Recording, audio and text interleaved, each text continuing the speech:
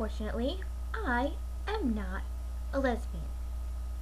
I know it would be really cool and different if I was, and I'd probably get a lot more subscribers that way, but I'm not about to go claiming that I am one when I'm really not. Some people have commented on my previous videos, especially the one where I confessed my obsession with Emma Watson, saying that I am, in fact, a lesbian.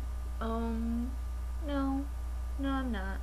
It probably would be cooler if I was, but unfortunately, no. I might even go so far as to say I do have a little bit of a girl crush on Emma Watson, but I think you're allowed to have those. At least one of them. Alright, let's cut to a clip of proof that I do have a boyfriend and I don't just talk about it and make it up out of the top of my head. What's up? No tickling. No? No tickling. No tickling. I'm just No poking placing either. my finger strategically somewhere. Ooh. That sounds kind of dirty. Why are you laughing? This is no laughing matter.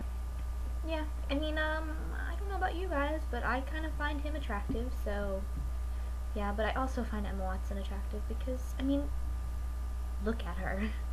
She makes a lot of abstract art. She haggles for the cheapest price. She never orders takeout food before 10 o'clock at night. Who wouldn't? So, if I idolize her, guys. Like, if I could look like her, I would, because she's gorgeous. Also,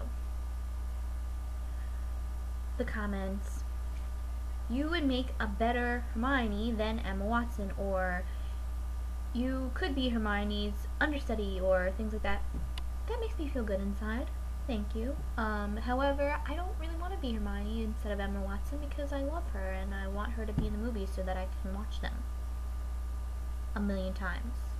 So I just wanted to clarify for all of you that the comments are interesting. I appreciate your concern, but kind of unsubstantiated, and I don't like the way that they're, you know, said with negative undertones, like it would be a bad thing if I was, because even if I was, would that be a bad thing? People probably think it was awesome and be like, yeah, woohoo.